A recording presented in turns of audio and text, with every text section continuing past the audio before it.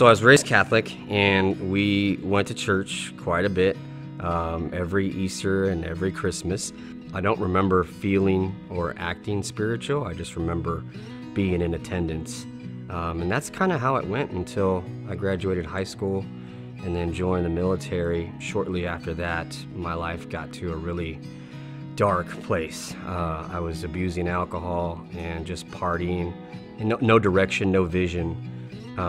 And then it wasn't until I got in trouble with the law that I started thinking, I need to act more spiritual, more responsible, and the only place I knew that I could do that was probably back in church.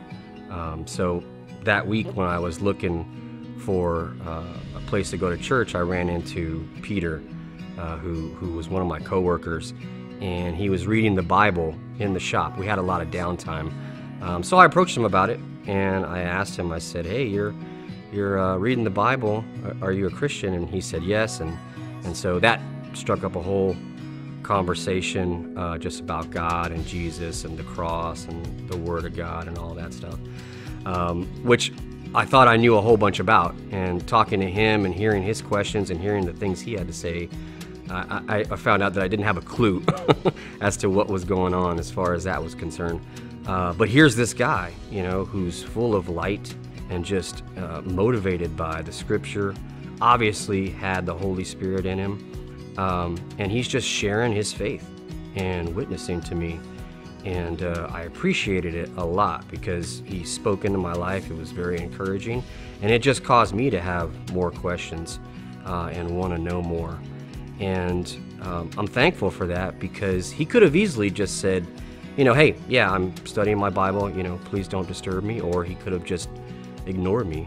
So it was good that he took the time to speak with somebody who was a complete stranger in a completely different place than he was. So I appreciated that he would eventually step out of his comfort zone and start to do things like pray for me and ask me what my needs were and things like that. So eventually I invited myself to church, and we went, and it was awesome. And he eventually led me to Christ, and I became a believer. We actually we went out to a Christian bookstore that night and got a Bible and a t-shirt, and then the following week he took me to a community group. I'm walking into that community group, and I'm introducing myself. I'm saying, "Hey, I'm Everett."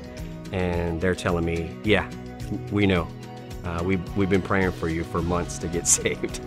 So I just remember early on as a believer that prayer was very powerful and important, and I appreciated all those people, Peter especially, because he knew what that phrase "love your neighbor" meant. He knew that it wasn't just the people next door to you. He knew that it was in the workplace, at the coffee shop, at the gym, to the ends of the earth, really.